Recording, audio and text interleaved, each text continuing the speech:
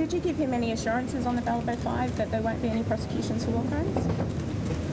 Well, that's not a matter for the government. That's a matter for the legal processes. I explained to him what the processes were. I said to him that the New South Wales well, these are almost my exact words, the New South Wales Deputy Coroner produced her report.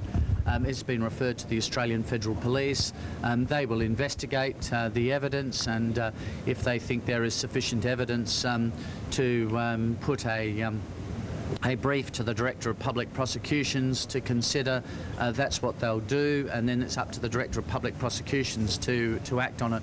It's not, and of course in our legal system the government doesn't just decide to prosecute people. God forbid that we would have a situation where ministers would just, you know, just on a whim would decide to prosecute people. Ministers don't do the prosecuting, the Director of Public Prosecutions does. Asia Troika on Myanmar today?